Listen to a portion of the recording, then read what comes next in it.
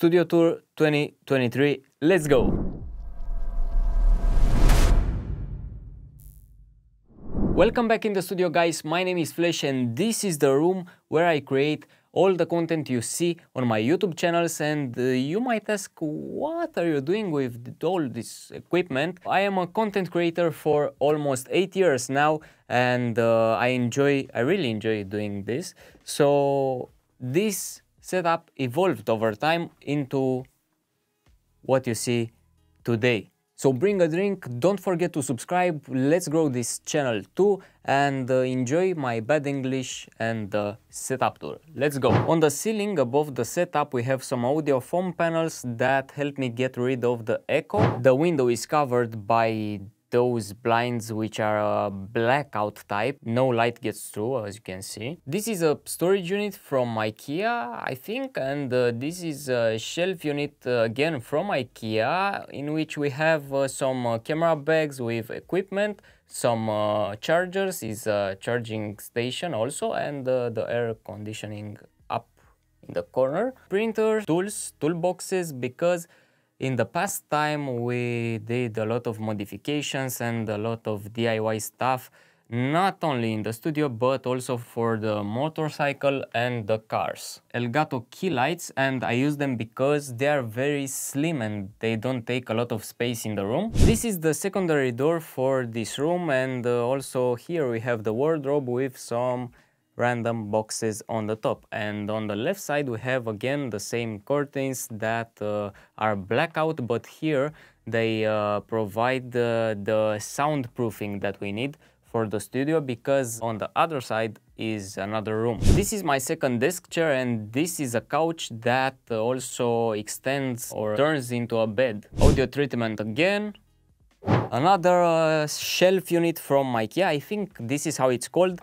My motorcycle helmet, some award from Gaming Video Awards, some fake plants, perfumed candle, my YouTube button, the one and only at the moment, my old motherboard, and some microphones in boxes that need to be easy to access when I need them. By the way, this is the chair that I'm rocking, is from a local brand that will extend in Europe very soon.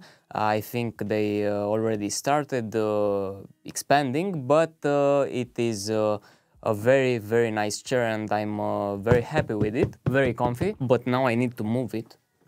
Oh, sorry. On the floor we have some newer RGB lights. This is a foot stand. This is also a foot stand. And let's start with the desk. So here is a place for random stuff. This place gets really messy in the everyday use, because here we throw a lot of stuff, a lot of random stuff, tools, laptops, tablets, phones, wallets, batteries, I don't know. And here I have some cleaning products, some tissues, some wet wipes, some alcohol for cleaning stuff, cleaning screens. Don't clean screens with the alcohol. The tablet or the phone screen protector can take the alcohol with no problem, in my opinion. Here I have an improvised tripod for my camera. This is a microphone stand, and this is weight. Here we have chargers, pens, and also other random stuff. And this is my iPad mini on top of the iPad Pro. The iPad Pro is the one that I take almost everywhere when I need to go and also work, also do something quick or stay connected with the people I work with. You can also edit videos on it if you really need it. And this is my favorite pair of headphones, the ATH M50X is from Audio-Technica, the purple edition, because the purple fits very well with the studio. This is my main camera. It is the Panasonic GH5S with the wide-angle 8 to 18mm lens, and it is mounted on a monitor arm because the monitor arms are more sturdy than the light stands from Elgato. Let's turn on the vacuum cleaners. Okay. And this is the biggest achievement from the studio this year, and I say that because I've just finished my DIY project for mounting this camera on top of the desk to have an over desk camera for reviews. This light stand from Elgato was my first solution for mounting a camera on top of the desk, but it wasn't a reliable solution because look at it. Look how it wobbles. So yeah, no chance for it to take the weight of the GH5 with the Sigma 18 to 35 millimeters lens. So yeah, this thing here is very heavy, and look at it. It is pretty stable, Not 100%, but if I want to be sure that it will never wobble, I need to mount it from the ceiling, or better said, it shouldn't be tied in any way to the desk, because the desk will get hit, moved, touched, I don't know, and this will move a bit, but it is no problem. It has image stabilization. It is the GH5 Mark II, so it will be pretty good. And also because this stand can take a lot of weight, because it can hold a monitor, I mounted here the Ninja V recorder from Atomos for monitoring the focus on here. And when I need the monitor for other projects and the camera, I can disassemble everything and remake the rig that I use for filming reviews. So yeah, it was very hard to find this solution and to find the best arm to make it work, because I wanted to have the same space in my room. I didn't want it to take all of the space behind the desk with a tripod, and the tripod also needs counterweights because the camera is heavy and it is very complicated. So let's move on to the gaming and streaming PCs. So these two monitors are the gaming PC monitors. Here on the left, it is the streaming PC one. I should have another monitor for the streaming PC, another display to make fine adjustments, but at the moment I can handle it with just one. And on the desk we have the peripherals that I use for the gaming and streaming PC, of course. This is the Corsair K70 keyboard, this is the Logitech MX keys, 2XL Stream Decks, and the Logitech MX Anywhere or something mouse. And this is the ugliest mouse that I have ever owned and tested. It is the best one for my hand at the moment. My favorite microphone mounted on an Elgato microphone stand. This is the RE20 Black Edition with a custom purple cable that I've soldered for it. Here we have some random stuff like the wireless headset that I use when I am driving, and the microphone that I am using right now, the DJI mic kit. And this is the main piece from my audio setup, the MG16XU Yamaha mixer, the best and really the one that can satisfy all my audio needs. This light is crooked, why? Let's move it, okay. This is an USB hub for my gaming PC, and oops, I forgot about the audio monitors that I use, which are the KRK Rocket 5 G3, G2, I don't remember. But yeah, they are great, but they are used very rare in the studio. They are not in a proper position, as you can see. And I was thinking about raising the displays, the monitors, and mounting the audio monitors on the bottom of them, but they will take a lot of space. I'm not decided yet if I will do this or not, but who knows, maybe we DIY some new stuff and we mount them right here. Also, I can turn on the camera, the top-down shot, and this will be the framing for my upcoming videos on the channel. A few days ago I found that I can stick some sticky notes on the bottom of my monitor, and it works pretty well because I tend to forget a lot of stuff when I have a lot of stuff to do. I am the kind of person that really takes the contracts and agreements very serious, so yeah, this is why I take notes. Also, if you would like to see a video about the most efficient and space-saving way to mount a camera on top of the desk, please let me know in the comments. This is the gaming PC and this is the streaming PC. The gaming PC has a 7950X CPU with a RTX 3090. The streaming PC has a 3950X with a RTX 2080. 32 gigs of RAM on both, DDR5 and DDR4. And on this side, under the desk, we have the audio rack that holds the processing part of the audio chain. So here is the mic preamp and processor for the main microphone, the two sound cards that I use, the Scarlett 2i2 interfaces. This headphone amp needs to go because I don't use it anymore, and here we have a power conditioner that is very important for the audio setup. But now you might ask, why all of this and not something more modern and new like the Rodecaster Pro 2? The first card is already full. So here we have two reasons. The first one being that the audio setup looks like this and has these components for almost 4 years, I think, and back then it wasn't any Rodecaster Pro or something like the Go XLR or any digital firmware controlled, driver controlled pieces of gear. And the second reason here, which is the most important one, is that the analog gear that I use doesn't have any driver or firmware related bug, doesn't depend on any driver, any USB cable. It works and that's it, and I can rely on it. I know that every time when I raise any fader on this mixer like this, I know that I have the microphone on, it is at the best level, it sounds as it should, and it will not crash until the electricity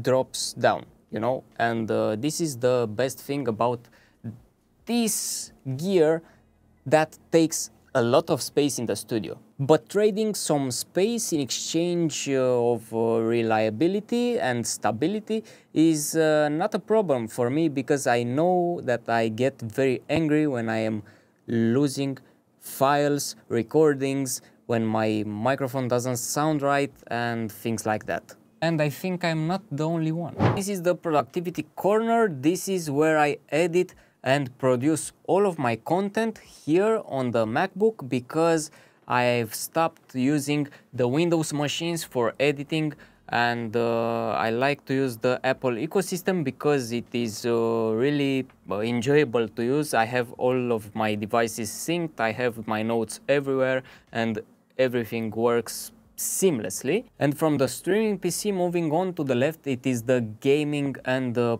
production, let's say, corner, or at least this is how it is split up here at the top floor, because it is not separated in any means, but yeah, I see it like this. Here I work, here I play. Let's move on to the M1 Max MacBook Pro 16-inch, 1TB SSD, 32 gigs of RAM, and this is the machine that does all the video editing, the scripting, the work, because I am not doing only content creation, I also work in a social media department, and this is what I use for almost everything, and it is great.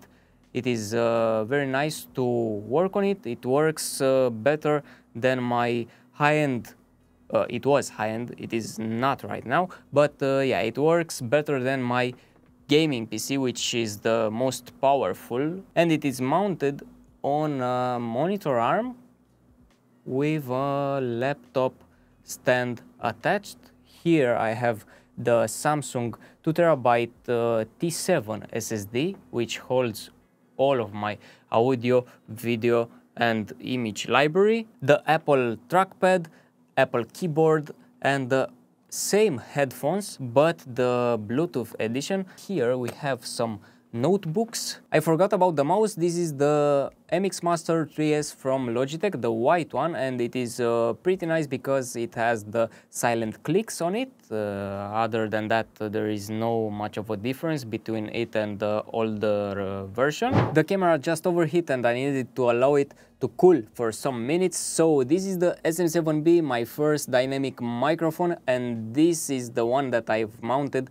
on this side of the desk because I plan to do some new videos about studio related stuff, let's say. This is my graphics tablet that I use when I am doing the graphics for the channels, and here are some artificial plants. And this is the Rodecaster Pro 2, the audio tool that sounds like a dream, but it is not. It is very nice. It has a lot of functions. It can replace all of my audio setup, but as you can see, I use it just here on the productivity side to record some other microphones, to play maybe some music, to record my microphone right now, but I cannot rely on it. This thing is great, but it needs a lot of firmware fixes and it has right now a lot of bugs. This costs less than my audio setup and it can replace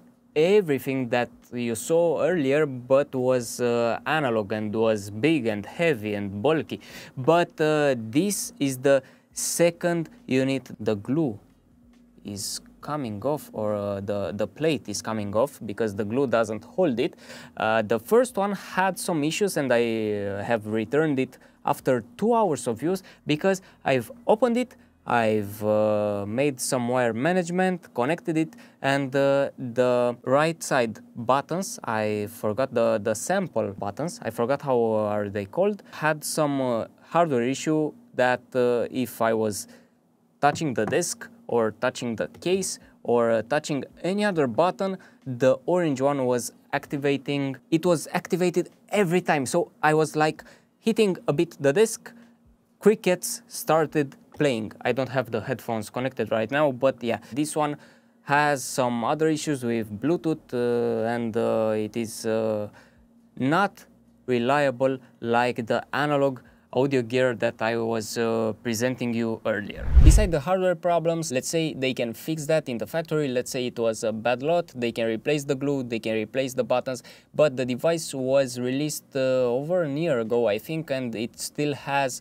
a lot of firmware issues. They are working on it, I agree with that, but it needs a lot more work and fixes so I can rely on it and let's say replace all of my analog gear to use another equipment like this. It is a lot more to talk about it, so we might make a video about it. And the last thing that I want to show you is the wire management. So I have under the desk some wire management racks from IKEA and a lot of DIY solutions, and it took a very long time, like over than a week I think, to make everything tidy. And this is how it looks on the back side, and I'm pretty happy with it.